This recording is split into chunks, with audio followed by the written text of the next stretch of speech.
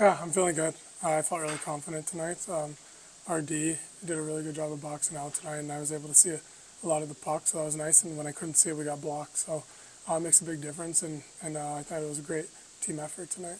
A couple of times in both the second and the third period, you had not just one crucial save, but multiple in a row. What sort of goes through your mind when you're getting all those flurries of shots to the net? I think you just try and stay calm and collected. I think when you try and do too much, that's where I've this year I think I've struggled is trying to do a little bit too much, and so I just try to stay calm. You talked about the importance of getting a lot of shot blocks out in front. What are some of the things that were successful against the Eagles, a team that you've had a little bit of struggle against offensively as of late?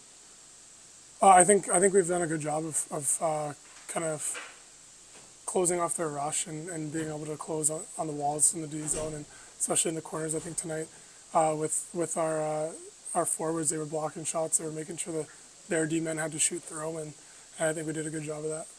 As you look at these next couple of games, 5 games left, whatever starts you get, where do you want to get out of them just as you continue to develop and get where you want to be as the end of the season? Yeah, I mean, I want to continue to win games. It feels good to win, so I think just continue to build my confidence and trust myself, kind of continue to play a calm and collected game going into the summer and all that stuff. So I think we're all going to battle here during the end of the season. No one likes to lose, so especially at the end of the year for us, coming together, we're a tight-knit group, so I know we'll be fighting for each other. Thanks, Saville.